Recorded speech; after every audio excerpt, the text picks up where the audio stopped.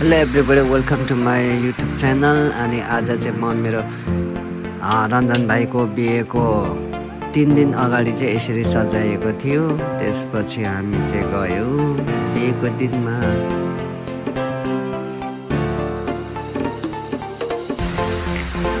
आज चाहिँ हामी रञ्जन भाइको बिहेको तयारीमा छौँ, जन्ती जाने र यहाँ बहिनीहरू रेडी भइरहेछ। आज चाहिँ हाम्रो रञ्जन भाइको बिहेमा पानी परेर यस्तो अवस्था भयो कि हिजोसम्म चाहिँ टिनिक्क घाम लागेको थियो, आजकै दिनमा चाहिँ पानी पर्नु पर्ने।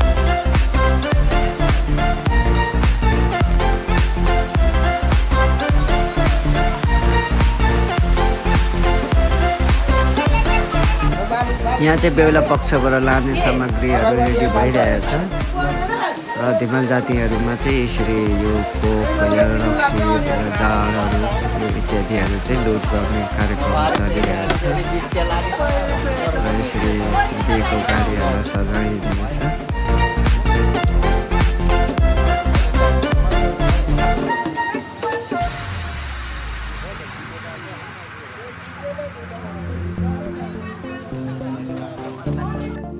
यो चाहिँ भयो हाम्रो जन्तीको गाडी र जन्तीको गाडीभित्र को रहेछन् त हेरिहालौँ त। हाम्रो हुलु भाइ रहेछ, त्यसपछि लिएर हाम्रो बुढीहरू रहेछ, अनि यहाँ फुचे भाइहरू पनि रेडी भएर एकदम साथमा बसिरहेछ र पछाडिपट्टि चाहिँ 2 जना भाइ लुकिरहेछ। हेलो हेलो तेजुल भाइ, के छ नि? ओके।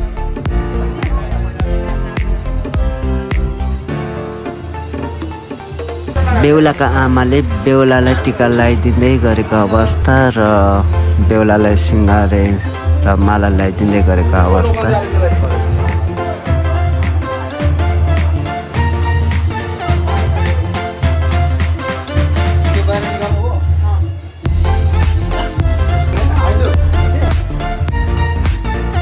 बेहुलाको हजुरआमाले टिका लगाइदिँदै गरेको अवस्था र बेहुलाको बुवाले टिका लगाइदिँदै गरेको अवस्था। त्यहाँदेखि लिएर बेहुलाको बाजे हुनुहुन्छ, उहाँ चाहिँ 2 जना बहिनीहरूसँग फोटो सेसन गर्दै गरेको अवस्था बेहुलाले।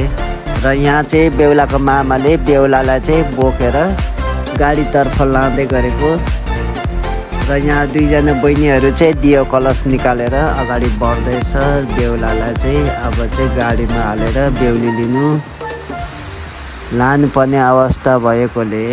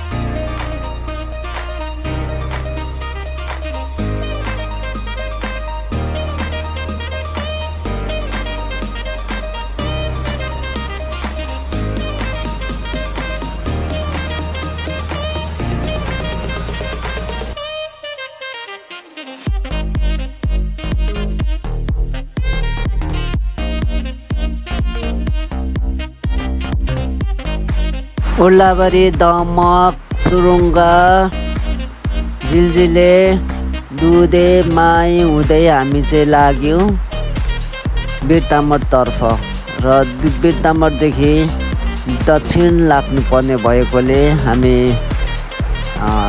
त्यतैतिर पनि लाग्नेछौँ।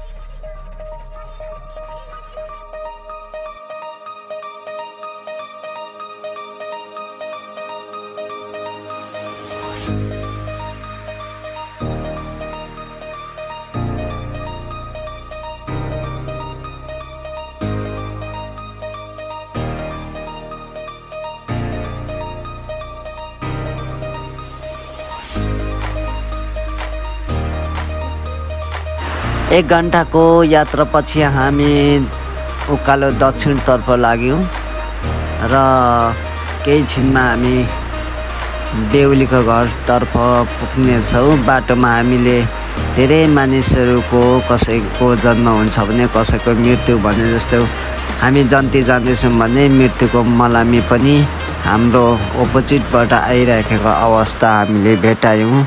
यसरी मरेको मान्छे या त मलामी बाटोमा भेटाइयो भने सायद राम्रो सायद हुन्छ भन्ने भनाइ रहेको छ।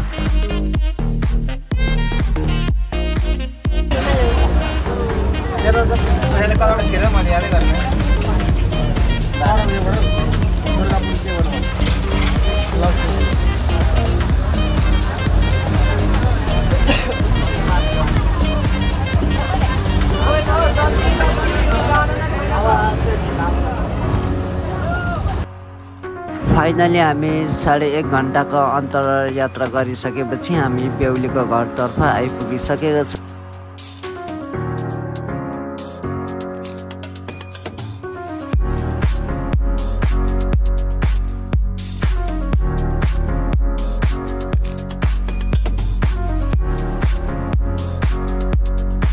हिमाल जातिहरूको रीतिरिवाज अनुसार बेहुलाको मामालाई चाहिँ यसरी यो घट्टा भनौँ या त यो यसरी कोलाएर अगाडि घट्टा राखेर बोकाएर अगाडि बढाउनु पर्ने रहेछ। र हामी पनि यसमा अगाडि चाहिँ हामीलाई जन्तीहरूलाई रोक्दो रहेछ यसरी बाँस तेर्सो पारेर। यहाँ चाहिँ धिमाल जातिहरूले आफ्नो रीतिरिवाज गरे अनुसार आफ्नो नियम पालना गर्नुपर्ने रहेछ र जरिवाना के हो तिर्नुपर्ने रहेछ। ल हेर्नुहोस् है, मलाई त फर्स्टचोटि यसरी देखेको, म देखाउँदै जाँदैछु। यसरी रक्सीहरू राखेर यसरी पानको पातमा सुपारीहरू राखेर अनि पैसाहरू राखेर चाहिँ उहाँहरूलाई नियम पुरा गर्नुपर्ने रहेछ। र यस भिडियोमा म पुरा देखाउने छु, तपाईँहरू हेर्नु होला। र यसरी पैसाहरू राखिसकेपछि उहाँहरूले चाहिँ आफ्नो रीतिरिवाज पुरा हुने रहेछ। बेहुलाबाट आएको जन्तीहरूलाई चाहिँ यसरी बाँसले तेर्साएर रोकिँदा रहेछ। जबसम्म उनीहरूले माग पुरा हुँदैन तबसम्म हामीलाई प्रवेश गर्नु नदिने रहेछ। र हामीले यसरी माग पुरा गरेपछि उहाँहरूले यसरी बाँस हटाएर हामीलाई प्रवेश गर्नु दियो। त्यसपछि आयो बेहुलाको पाली।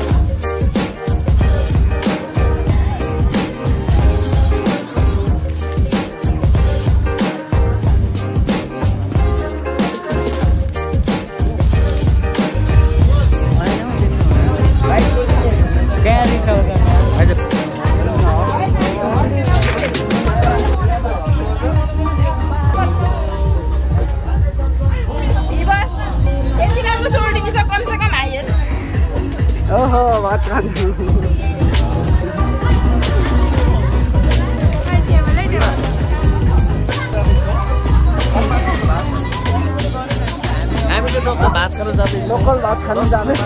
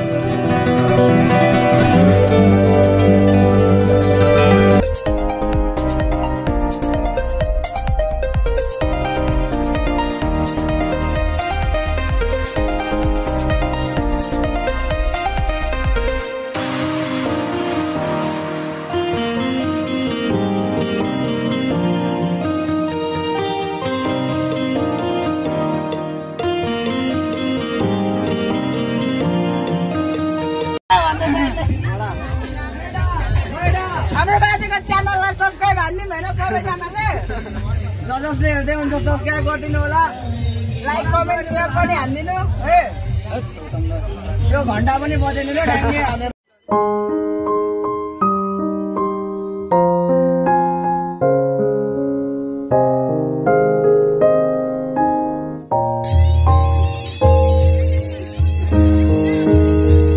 यो गाडी 100 रुपैयाँ भाडा धरान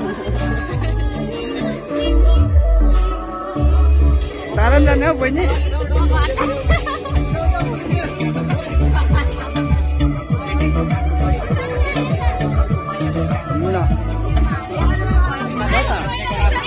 फाइनली हामी चाहिँ फर्किने बेला भयो र अहिले चाहिँ हाम्रो बेहुलाको घरमा बेहुली ल्याइसकेपछिको दृश्य हो यो चाहिँ बेहुलाको बुवाले टिका लगाइदिँदै गरेको र बेहुला र बेहुलीले आफ्नो सासू र ससुरालाई ढोक्दै गरेको अवस्था Thank you so much for watching my video. If you are new in my channel, don't forget to subscribe, like and comment in the comment section. यदि तपाईं यस च्यानलमा नयाँ हुनुहुन्छ भने कृपया सब्स्क्राइब गर्नु नभुल्नु होला, लाइक गर्नु र यो भिडियो कस्तो लाग्छ कमेन्टमा बताउनु होला।